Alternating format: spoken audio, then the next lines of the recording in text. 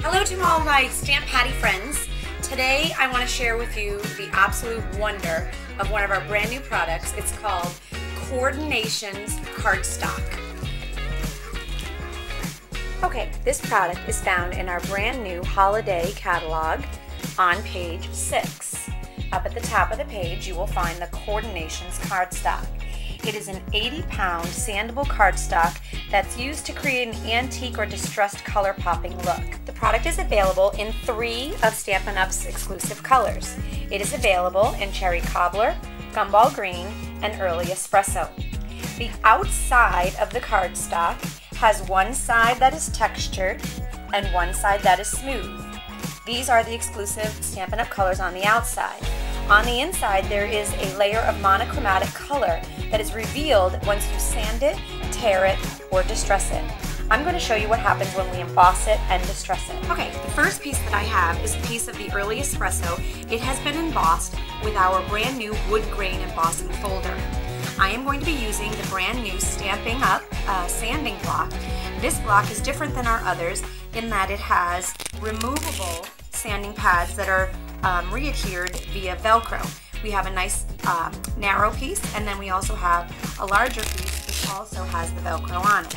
So gently what I'm going to do is I'm just going to take this sanding block and I'm just going to gently rub it across the embossed image.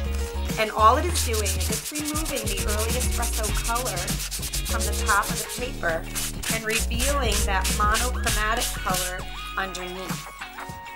When you look at that, that looks like a real piece of wood. Okay, one more time. I have a piece of the Cherry Cobbler that's been embossed with our new embossing folder called Holiday Frame. And again, I'm going to sand this image.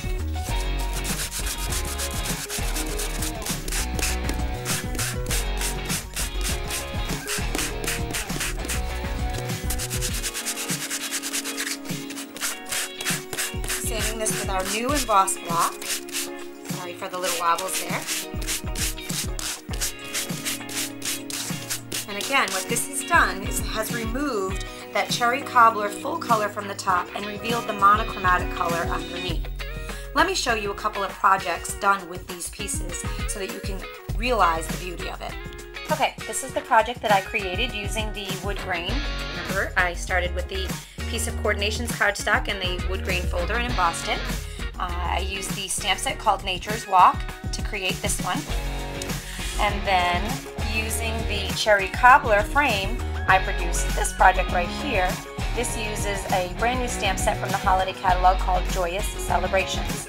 Stay tuned to the blog for the details on how these cards were actually done. Thanks so much for tuning in, and I look forward to next time. Happy stamping!